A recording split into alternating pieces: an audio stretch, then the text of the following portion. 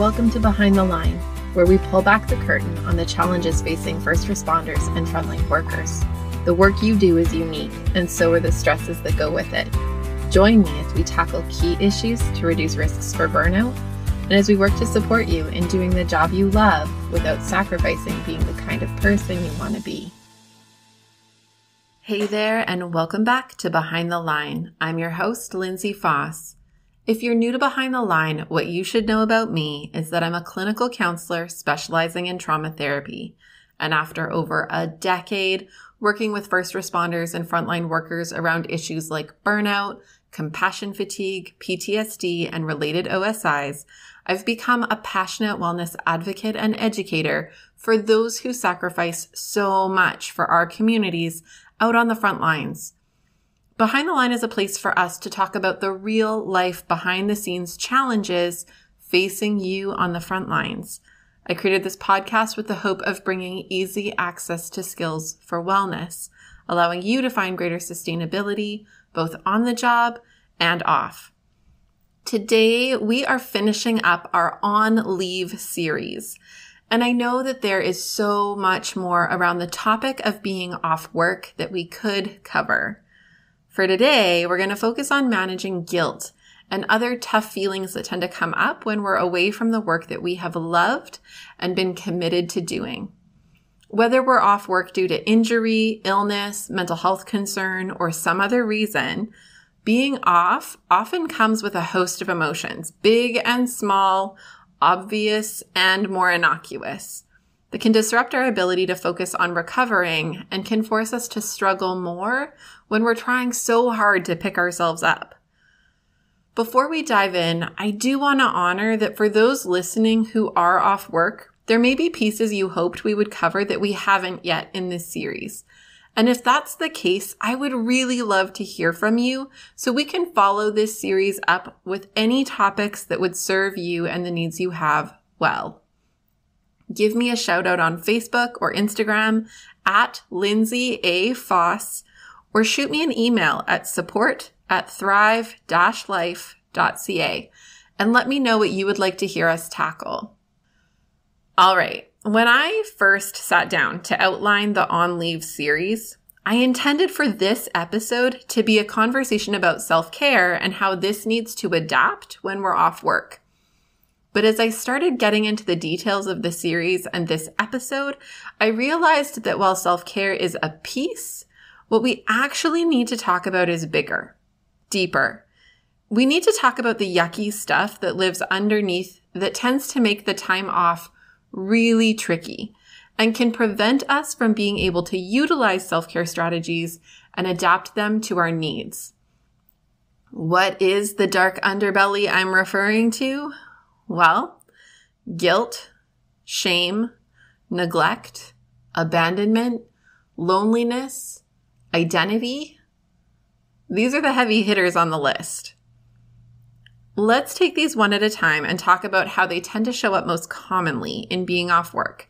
And then we'll work at talking about how we try to move through them and make our way to something more recovery-oriented. Let's start with guilt. Guilt is a feeling whose job it is to let us know that we have done something wrong. Appropriate guilt shows up when we've violated someone else's boundary and behaved in a way that is contradictory to our own values. It's the emotion that causes us sufficient discomfort to move us toward apologizing, making amends, and being accountable. It's what helps us drive change within ourselves in order to live more in alignment with who we see ourselves as being and how we wish for others to experience us. Guilt, when appropriate, is actually a really helpful emotion that allows us to have morality and ethic. It guides us in engaging in ways that are principled and grants us the capacity to have a relatively functioning society. Now, you may have noticed that I used the word appropriate a couple of times in there to describe guilt that is meaningful and helpful. The challenge with guilt is that we can have a tendency to inappropriately generalize it to situations where it doesn't belong.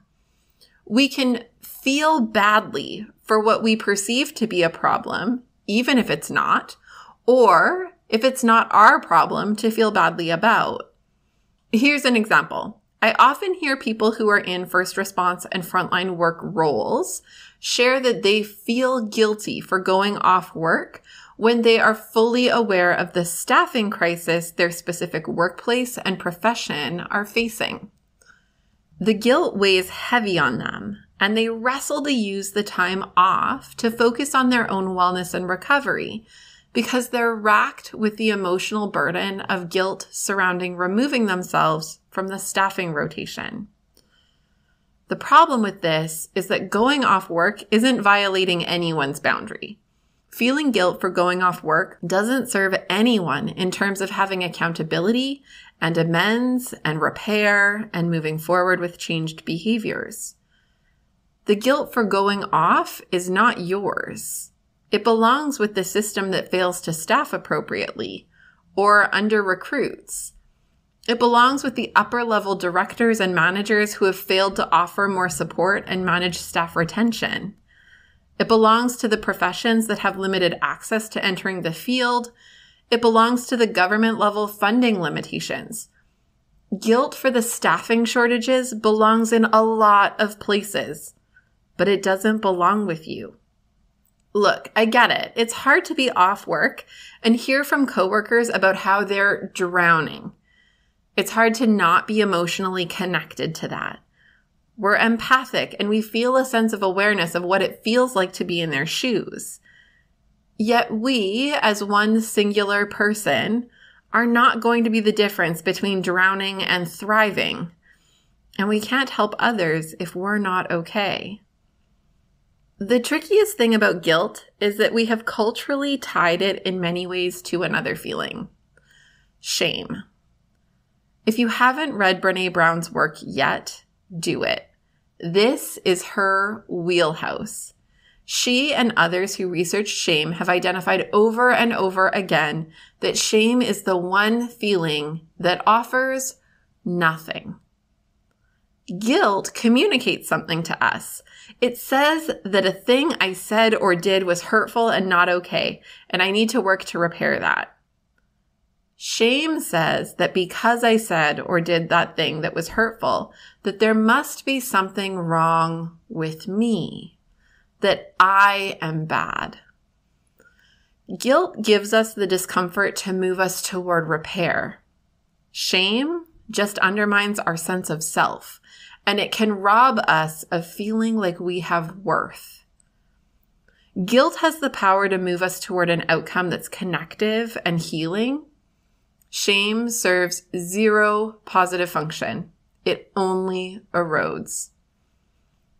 I often find myself drawing the difference between guilt and shame for clients, and it frequently feels revelatory to consider that guilt, an uncomfortable emotion, serves a meaningful function, and that shame, an all too familiar and even more uncomfortable emotion, only serves to harm us and others.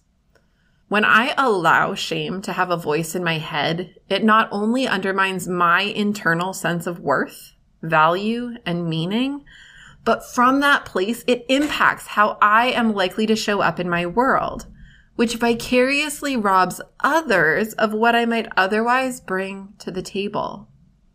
Shame makes us play small and fearfully. It makes us worried about how others will see us and terrified that they might see what I fear is true of me. It makes us pull back and hide in the shadows for fear of being fully seen and exposed.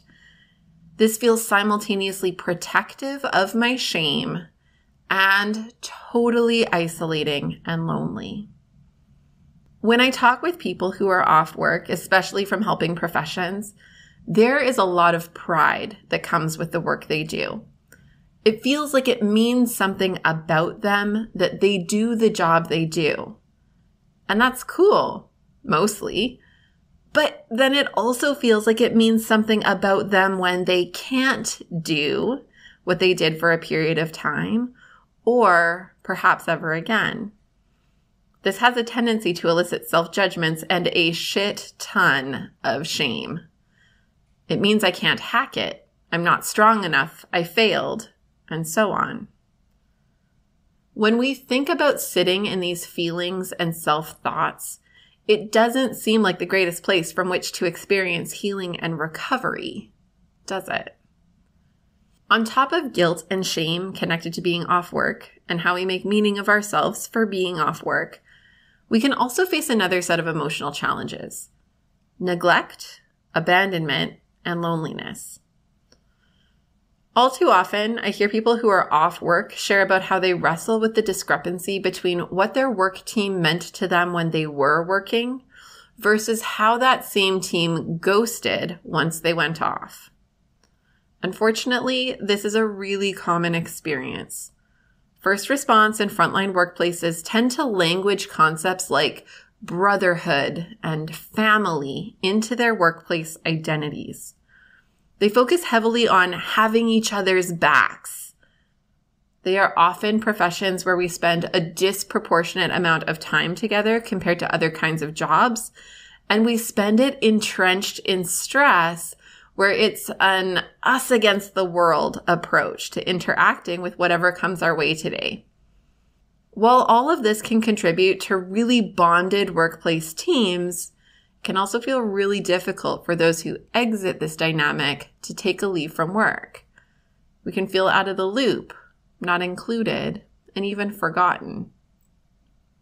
Some workplaces are good at following up and checking in, but others allow their on-leave staff to essentially fall off the face of the earth.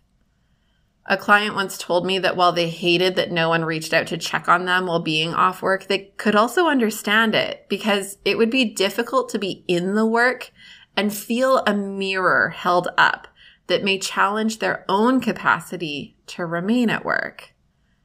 It's a nose to the grindstone, just keep putting one foot in front of the other approach. Don't look up, don't look around, don't see what's happening on a bigger scale, because it might cause us to trip up and fall apart too. For those off work, it can feel like the family that they invested so heavily into for so long has neglected or abandoned them. This is more than just words. It's actually a deep felt sense of attachment loss. We get a sense of who we are and how we matter by receiving feedback from the world around us. When the people we trusted and relied on to give us feedback that we are good and meaningful and whatever else stop connecting and reaching out, we have difficulty making sense of that in any way other than I must not be worth it or good enough, and so on. That doesn't make it true or an accurate answer, just the story that we're most likely to tell ourselves to make sense of how the family seems to have forgotten about me. If we've failed to cultivate relationships outside of our work, this can be especially negatively impactful. Because not only are we facing what is experienced as rejection and abandonment, but we're also experiencing isolation and loneliness. Because without these relationships and the routine of being at work day to day, I lack access to other people who can be part of my community of support, which, heads up, is pretty invaluable while working at recovering. This is one of the reasons I harp on you guys so much in these episodes about building a diverse community of support for yourselves, so that if one piece of your community is compromised or the dynamic changes significantly, as it can with work relationships when off work, you have other pieces to fall back on to support you. The final heavy emotion-laden piece I want us to talk about today is around identity. Now, identity isn't so much an emotion in and of itself as it is a set of perceptions. But we have a lot of feelings about our identity and a lot of feelings that come up when it feels like my sense of identity is compromised. We've talked a number of times on the show in the past about how identity and first response and frontline work tends to get very tightly woven together. It's in part a cultural feature that Western culture tends to overvalue profession as a signifier of who a person is, as well as the family or brotherhood pieces that invite us to feel tightly bound to the work we do, as well as finding a deep sense of personal meaning in the profession we find ourselves serving in. When we layer these pieces together, we find that who we are as people, how we know ourselves, feels inextricably intertwined with the jobs that we do. While facets of this can feel good at times, it can be extremely challenging when we find ourselves in a period of being off work. Because I'm not only faced with the difficulty of being away from something I like doing or feel good at, but I actually feel cut off from a sense of myself. I don't know who I am or how to be me if I'm not at work doing the job I've done for so long. I don't feel stable or can't find my footing without this thing that defines me so heavily. Again, this is why we've talked quite a bit about identity on the show before, and I have really pushed that we need to challenge this approach to entering this kind of profession, because it makes it so much harder when we discover the truth that no one is built for this work. No one is wired to do it indefinitely, and no one comes out unscathed. If we don't learn to detangle our sense of self from the work that we do, we are going to be faced with more significant losses when we take time off work or eventually retire, because we will lose ourselves. We need to have a reference point for who we are and why we matter that has nothing to do with the job that pays my bills. Without that, facing a time of being off work will feel like an internal battle beyond recovery from injury, illness, or mental health concern. It will up the ante 1,000-fold at a time where you already feel vulnerable and under-resourced. I recently was holding interviews for interns that our clinic is recruiting to work with us for the coming year. During one of the interviews, the student said something profound, and I want to share it with you. She said, "You know how in other professions they have tools they use to do a job? Like a plumber has wrenches, and a carpenter has hammers and saws, and a surgeon has scalpels. Each of these professionals are required to maintain their tools in order for them to function well, to be useful when they're needed. They have to invest time and energy and expense, not just in using the tools, but in keeping them tuned up, serviced, and maintained." Then she said, "What I am realizing as a therapist is that I am the tool. It's me. I am the tool that does the work, and I need to invest time, energy, and expense into regular tune-ups and maintenance to ensure that I can use me to do the work when I need to." I obviously loved this so much, and it really does connect to all of you too.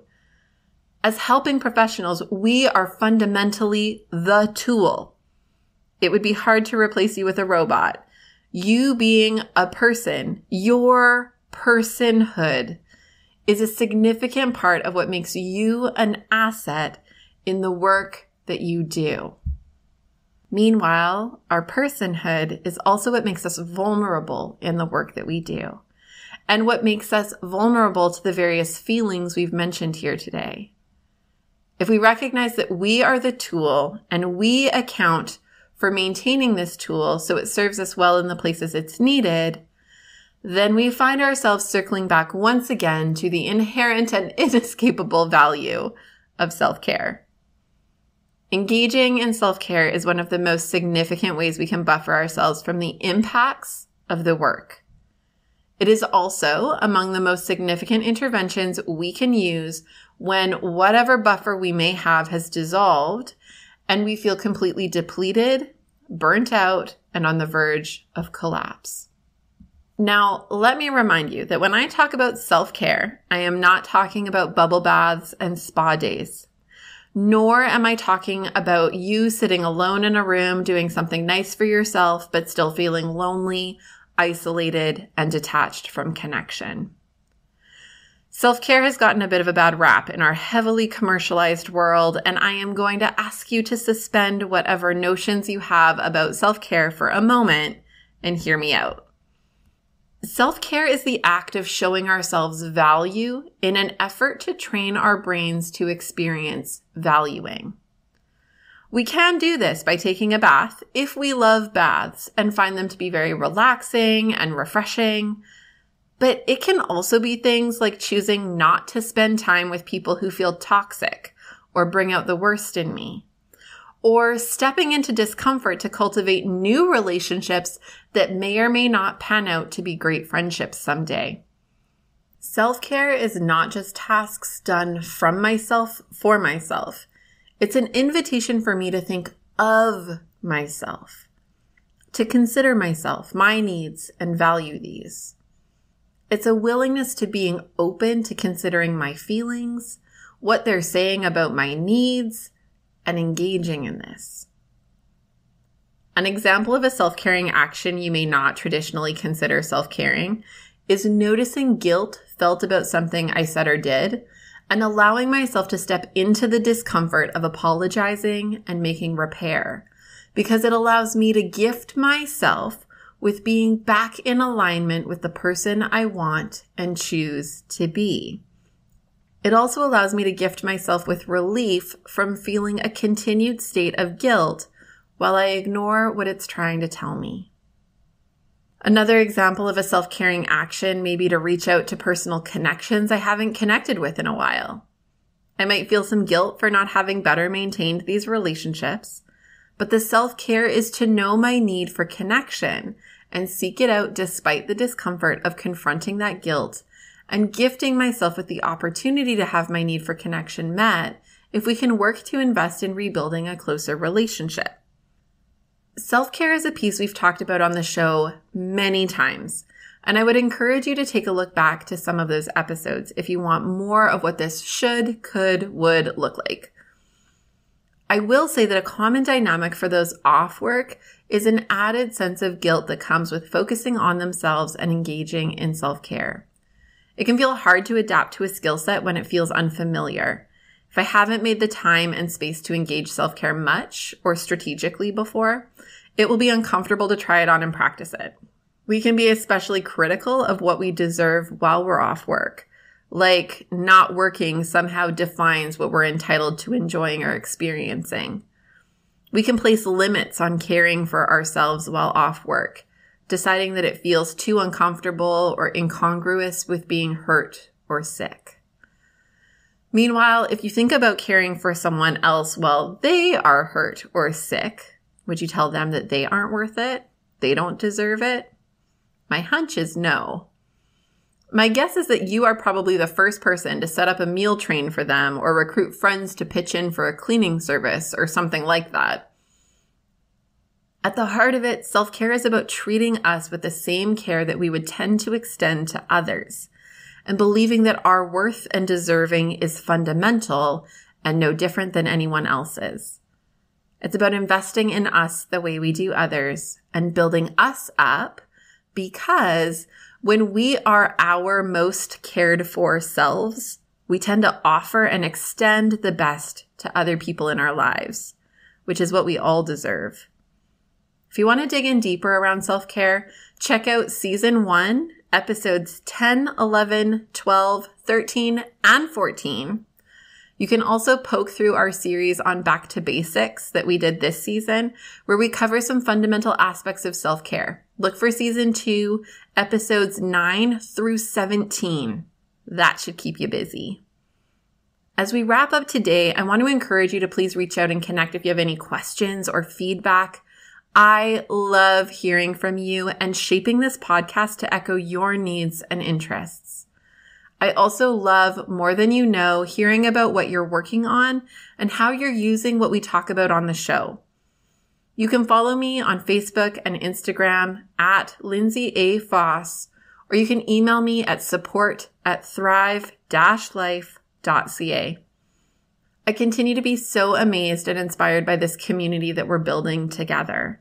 I'm so grateful for your support and that many of you are keen to share about Behind the Line to others on the front lines. Thank you so much for sharing with those you know. Know that we can be found online on our website, on most major podcast platforms, as well as on YouTube. Click subscribe to get alerts about our latest episodes, or subscribe to our email list to hear from me about all the exciting things that we have going on and coming up. You'll find all the details you need in the show notes, along with links to our free Beating the Breaking Point Indicators Checklist and Triage Guide, which helps you to facilitate self-assessing burnout and related concerns.